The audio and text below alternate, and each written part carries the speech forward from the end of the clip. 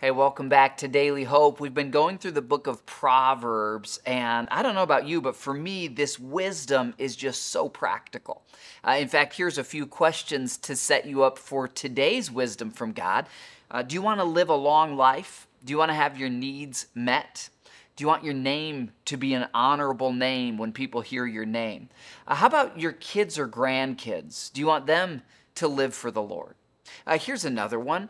How about being protected from danger? Well, believe it or not, in just 4 verses today, we're going to hear some really life-changing wisdom that answers all those questions and helps in all those things. Let's invite the Spirit of God to speak to us right now as we open the Word of God in Proverbs chapter 22. I'm just going to read you verses 3 through 6 and allow the Holy Spirit to really show you which one of these applies to you today.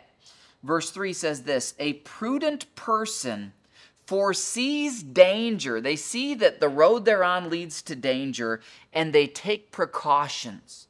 "But the simpleton goes blindly on." They run right into the danger, and they suffer the consequences. Maybe God's showing you in your life, the Holy Spirit's revealing to you an area where you're on a path that if things don't change, there's going to be danger, but you could kind of board up your house before the hurricane, as it were.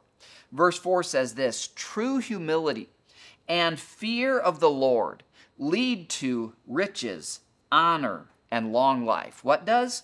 True humility and the fear of the Lord.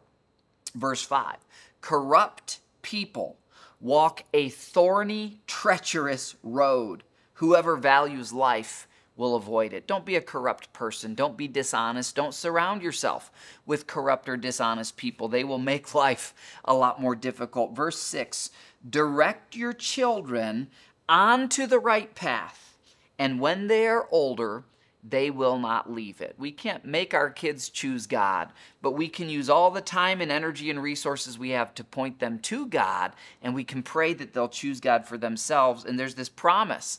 Even when they're older, even when you've gone home to heaven, there will be Bible verses, Bible stories, principles of God that will still be in their mind and in their heart. And I know many people who it was later in life that they returned to God. So never give up praying for and pointing your kids and grandkids to Jesus. I will see you tomorrow for some more Daily Hope.